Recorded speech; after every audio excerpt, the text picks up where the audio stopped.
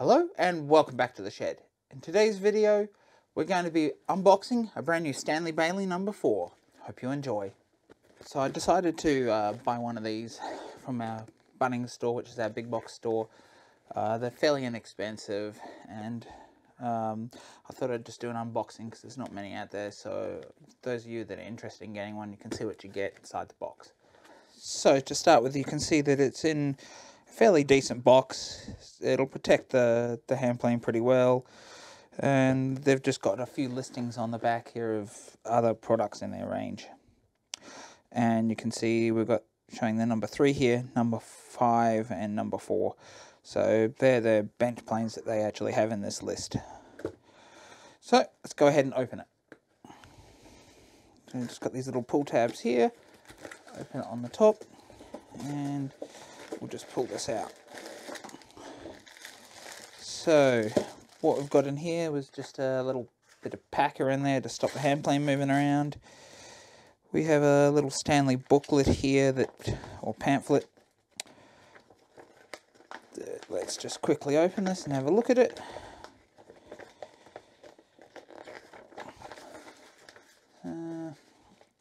This is just talking about their entire range of tools, the blades, and how some of their different tools operate. And then we've got this one here, which is talking about the bench planes here and all the different parts and the numbers of the different parts if you had to get replacements. So we'll just put that to the side. So what you're all here to see is obviously the hand plane.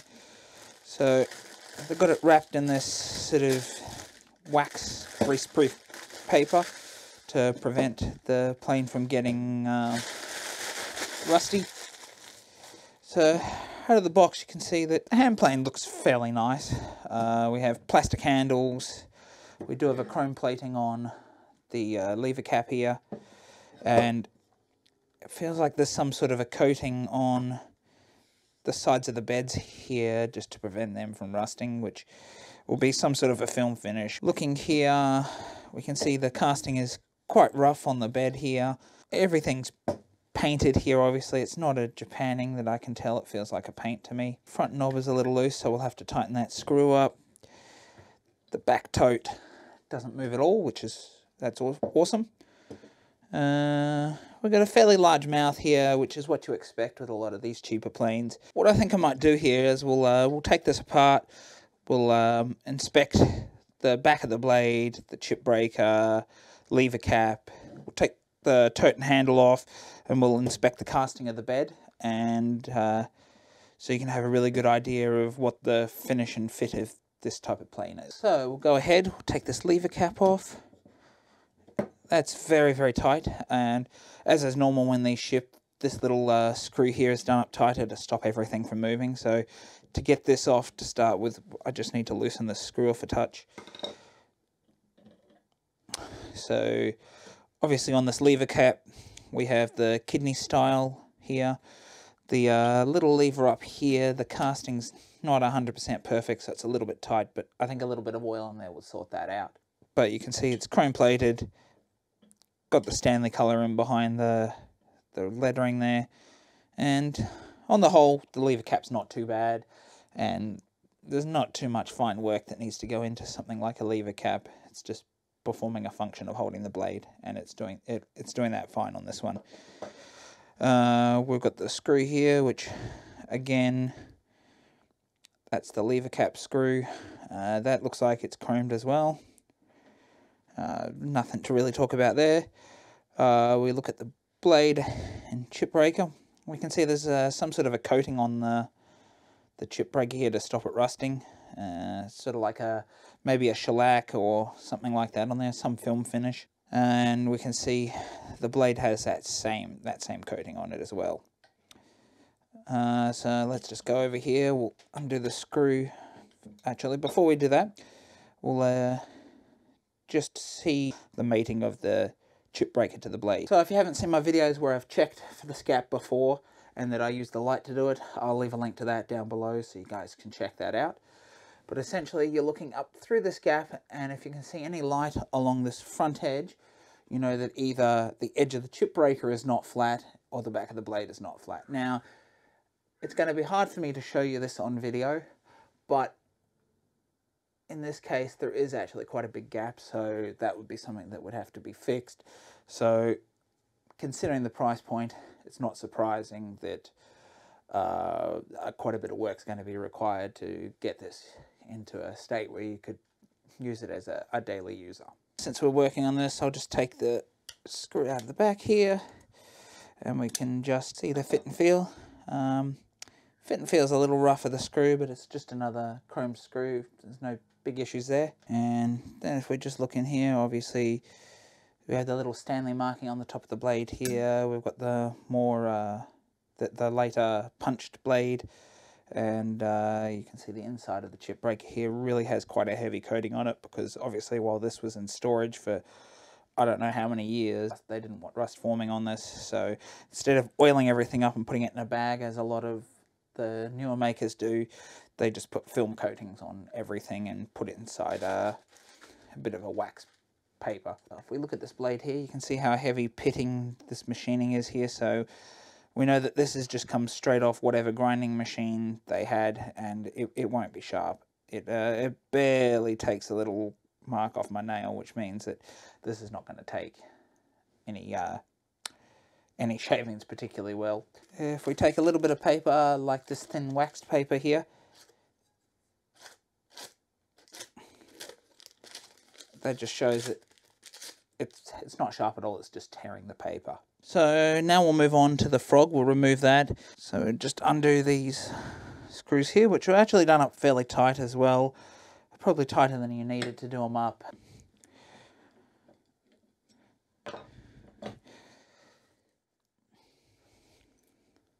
So we've got little tiny screws here. These screws are a little bit finer than I've seen on some planes. So a lot of my vintage ones have screws that are about twice this size, but it's still doing the job, and it just means these holes in here are a little bit smaller than I would expect. Looking at the frog, I have seen rougher machining than this. This is fairly smooth.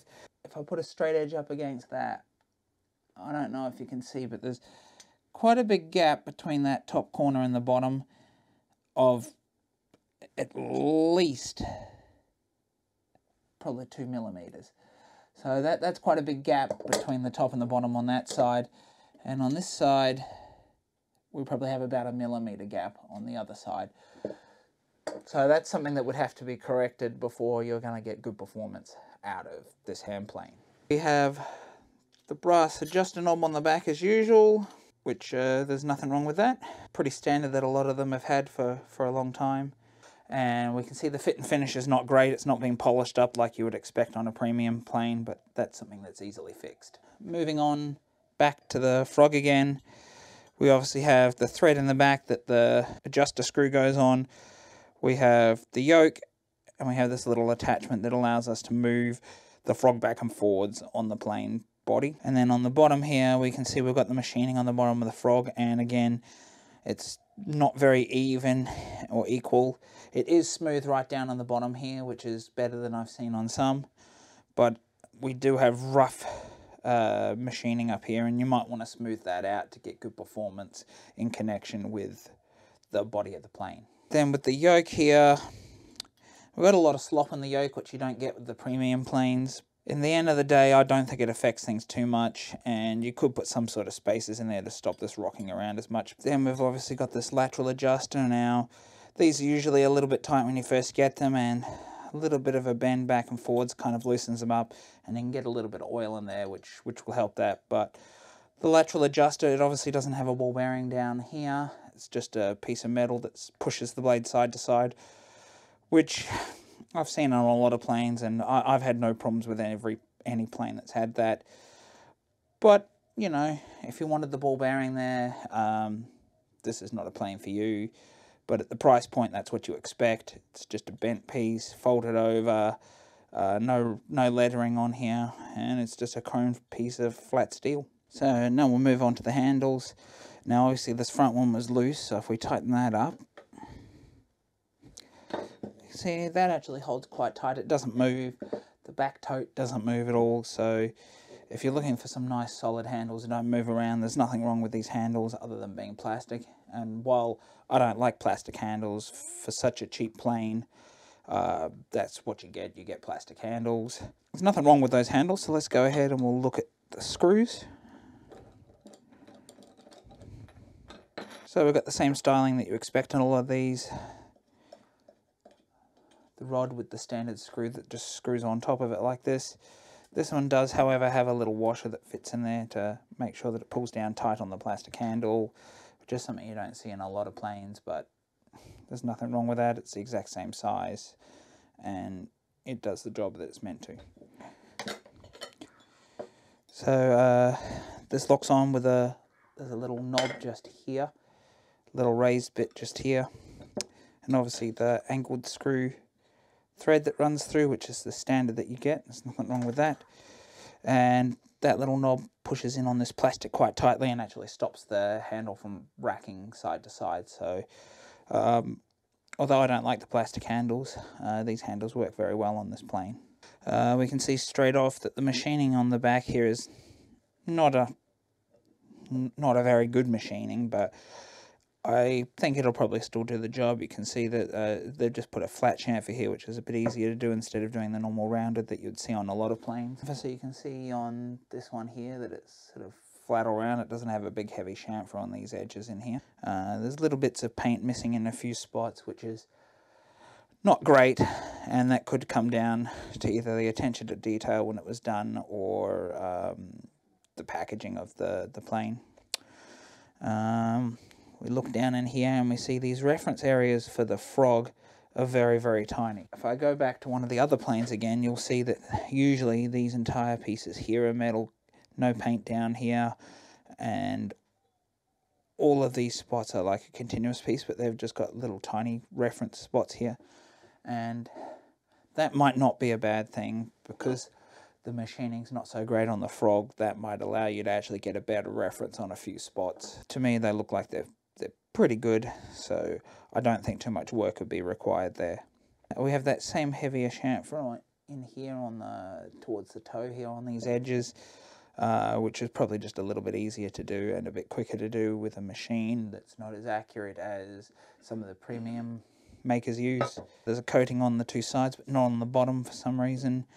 We can see it's not a very smooth machining. It's quite rough to the touch, and you'd probably want to lap that out to ensure that everything's flat.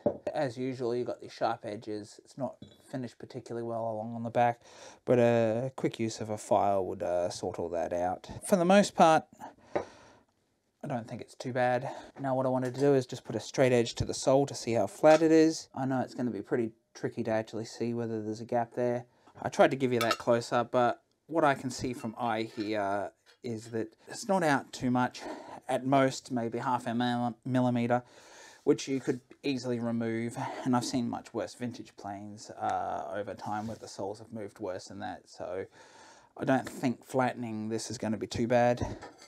If we bring a square up to the sides, they are about standard for what a lot of vintage planes have, and they don't have the same sort of squareness as a lot of the modern planes. They're relatively square. This one was out by about maybe 1/4 of a millimeter right down at the base to the top. This side is bowed here, so it's not flat, but it's flat here and flat there. So there you have it, folks. That's my unboxing of our brand new Stanley Bailey No. 4.